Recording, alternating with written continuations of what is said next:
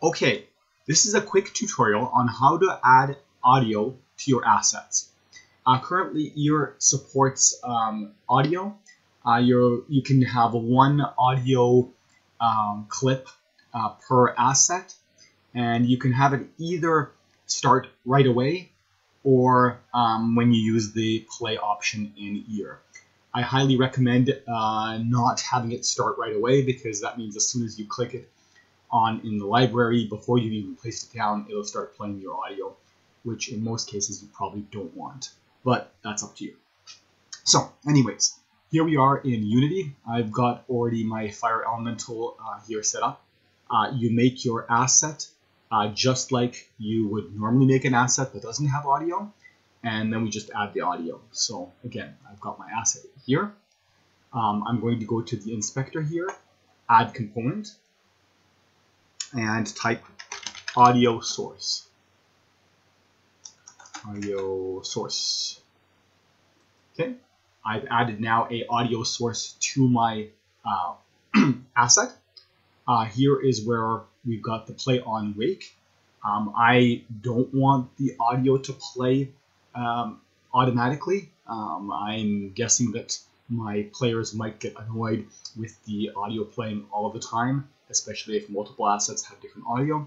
So I am going to turn this off, and that way when you want to actually play the audio, you trigger that in your extra asset registration plugin, and it'll play your audio clip. Okay, so we've added our audio source.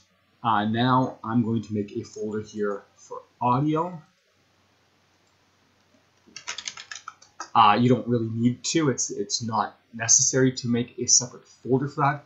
I like to do that to keep things nicely organized. And now I'm going to import asset.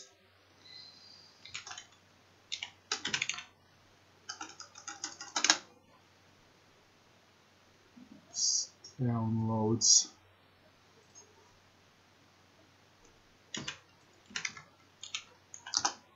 File download. So this is just a WAV file.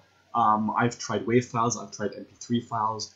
Unity probably supports other files too, but those are the ones I've tried. So I've now imported the WAV file. I'm going to go back to my asset. There's the audio source, and it's just a matter of dragging and dropping it to audio clip. And that's basically it.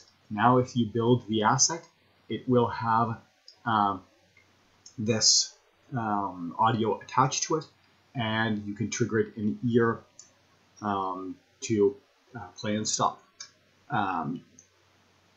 Just in case, I usually go and actually mark that folder as being part of the asset. Theoretically, you don't need to do that. Unity is supposed to figure out what components go into the package or are necessary for the package, but I prefer to do that just in case. Yeah, so once you got that, you would just go through your normal process of build asset bundle, and that's it. Really simple to add audio to your Mini.